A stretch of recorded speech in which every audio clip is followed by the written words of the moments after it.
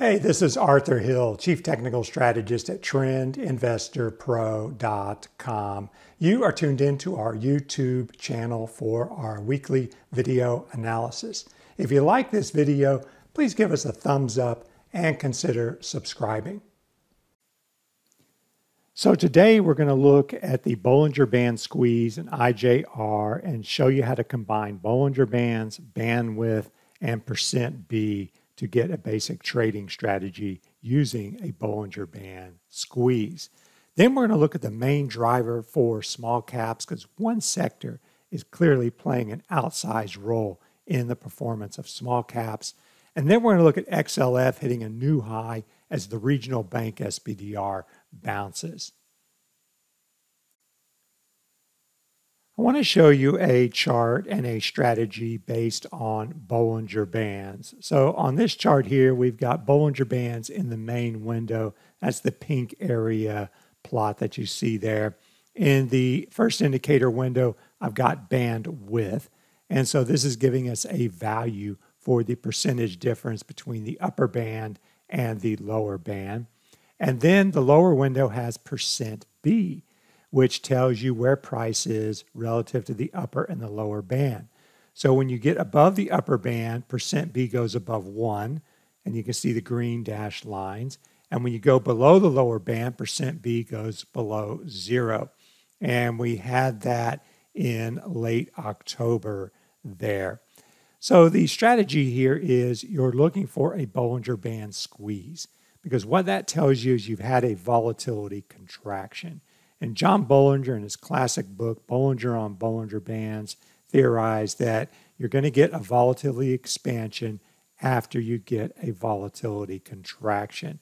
And so that's why we use the Bollinger Bands to identify that volatility contraction.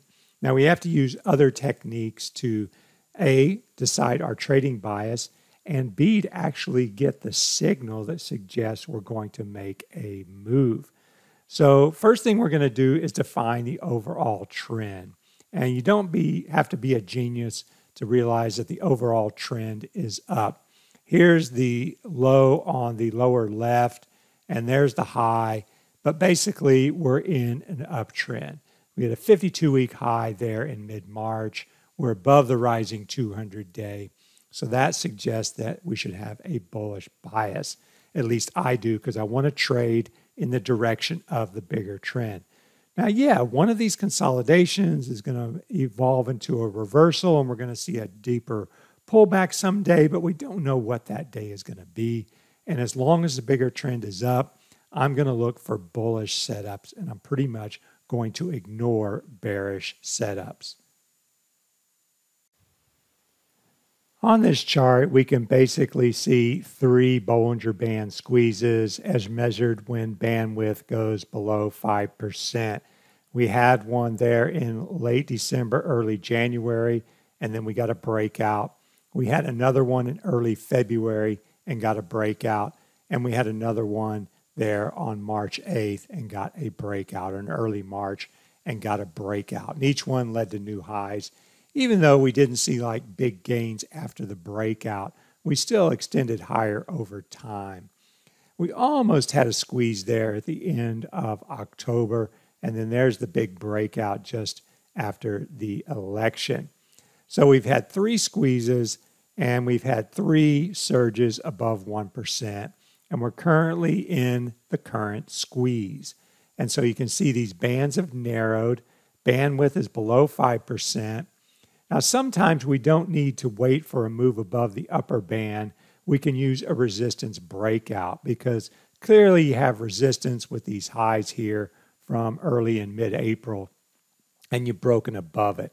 And so this is support, and as long as that breakout holds as bullish, we could go back into the consolidation.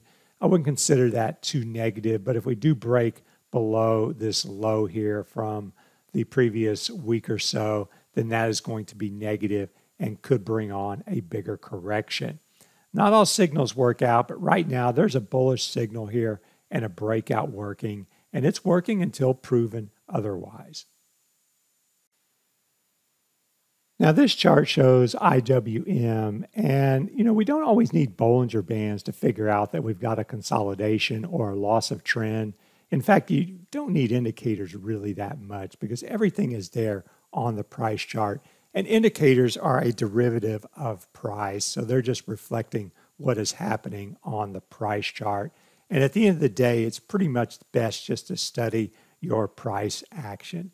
So this chart for IWM, you can see here we hit a 52-week high, then we had a pretty sharp decline, and then we had a bounce, and then a consolidation.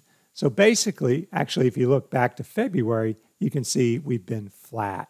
Now, I know some people are going to want to draw a diamond there and call it a bearish reversal pattern, but my rule of thumb is don't go looking for bearish setups when the long-term trend is up.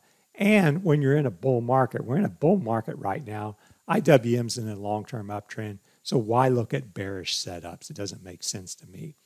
So this is a triangle consolidation, represents a rest. And a rest is pretty normal because if you look at this advance, we went from 150 to 235 without much of a pullback. So we're ripe for a rest, and this is just digesting these gains. And you can see IWM is breaking out. And the little tell before the breakout was this bullish engulfing at this line here. So it looked like we were coming down, but then we got a bullish engulfing and a little follow through. So we have a bullish signal here, and I would mark support at 215. The indicator window shows the average directional index, and I don't use this very much because as I said before, everything you pretty much need is on the price chart. Indicators, I think, are good for running scans, and they're also good for identifying setups, which is what you do with running scans. They can narrow your universe.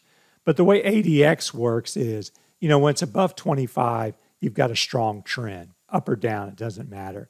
So you can see here that this period from the second week of November until the end of February, ADX was above 25, and we had a strong trend. Then we got ADX moving below 25, and when it goes below 20, that means there's no trend out there. There's a weak trend, and that's the blue shading. And so it's kind of been hovering around 20 here, and that confirms the consolidation we're seeing on the price chart. There's no trend. We're consolidating. But right now we're breaking out, and it looks like IWM is poised in that consolidation.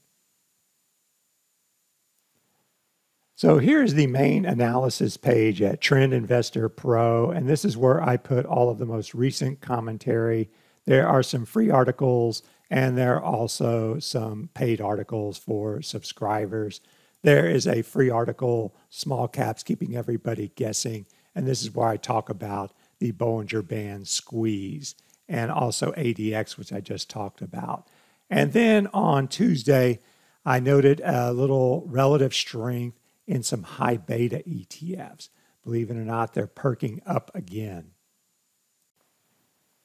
So what I was doing was I was comparing SPY with IWO, the Russell 2000 Growth ETF, and I was comparing QQQ to QQQJ. And this is real nitty-gritty granular chart analysis. This is going through a lot of charts and studying the price action. And what I've got here is benchmark highs. And so basically we have a high here, and you can see that IWO is breaking above that high. And we have a high here in SPY, and it's not breaking above that high. We look at QQQ, it's got a high, and it's not breaking above that high. But QQQJ, which is the higher beta end of the NASDAQ 200, it's from 101 to 200, is breaking out. And so the fact that these two are breaking out and getting a higher high when spying QQQ or not tells me there is some relative strength there.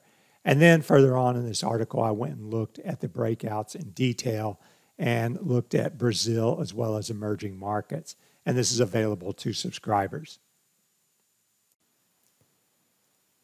Now I'm going to move on to regional banks, but before I do that, I want to point something out as far as small caps are concerned.